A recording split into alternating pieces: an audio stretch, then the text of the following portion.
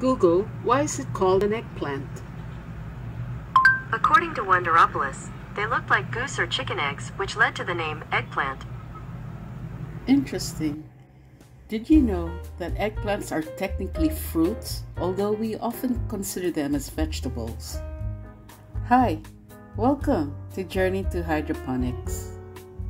In this video, we shall be growing hydroponic eggplants, the long purple variety type.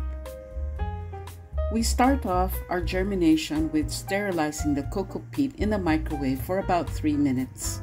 Once it has cooled down, we spread the cocoa peat onto a microwave container whose drainage holes were made using a soldering iron. Moisten the cocoa peat with treated water. My treated water is tap water, which has been kept in an open container for at least a day to remove the chlorine. Make holes in the cocoa peat that are big enough to hold the seeds. Cover the seeds with cocoa peat and spray once more with treated water. I place a plastic sheet above the cocoa peat to retain the moisture and added some weights on top so that the seeds are snuggled with the compressed cocoa peat. Finally, I place the seeds inside a box so that it can germinate in darkness. Check the seeds in about 5 days. When you see some buds appearing, you can now expose them under your indoor lights, about 1 or 2 inches away from the light. Now I'm using T8 18 watts LED daylight, which give about 2,500 lumen and about 6,000 Kelvin. Bottom feed the seedlings with treated water, making sure you keep the cocoa peat moist. On day 12, I noticed the third leaf appearing, so I began to bottom feed with nutrient solution.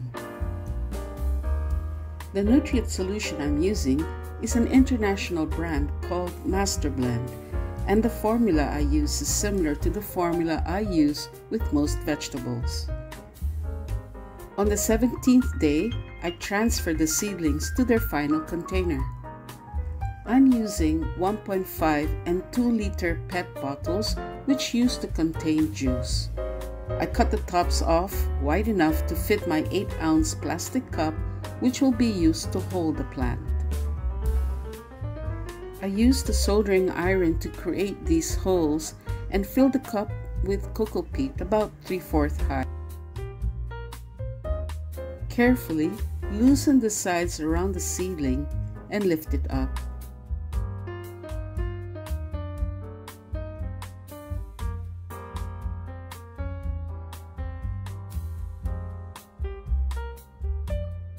Place the seedling in the middle of the cup and cover the hole with cocoa peat. Pour in your nutrient solution to compress the cocoa peat so that the seedlings look stable.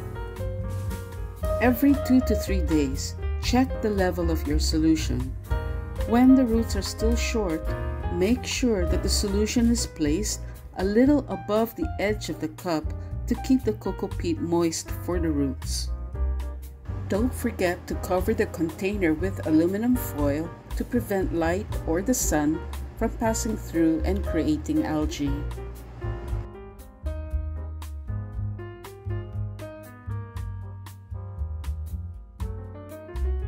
Because eggplants love the sun, I will be placing these plants in my balcony, which gets afternoon sun. As the roots grow longer and plenty like this is day 61, the solution level is kept about 1 to 2 inches below the cup.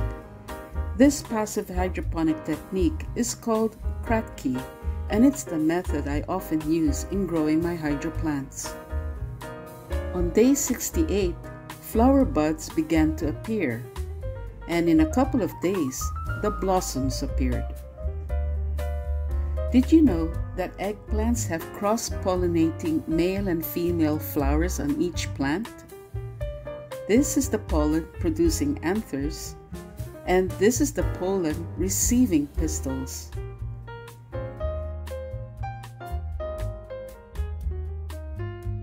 As soon as the blossoms appeared, I pollinate the plants by hand. I use a fine paintbrush like this to move the pollen from one to the other in the early mornings before I head to work. After a few days, some blossoms dry out or fall off, others become the buds of the fruit. Let's talk about the maintenance of the eggplant.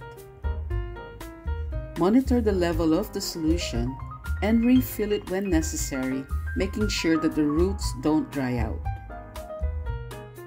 For the variety of eggplant I'm growing, I can cut off the low leaves and any leaves that are yellowish or not healthy.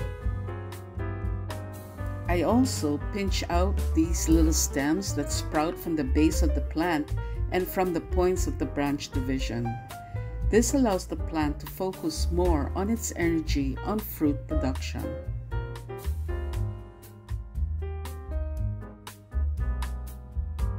On day 115, I harvested my first batch of eggplants. You know when it's time to harvest when the fruits look shiny. On day 125, I harvested my second batch of eggplants. This is day 131, and the third batch of eggplants are looking nice and healthy.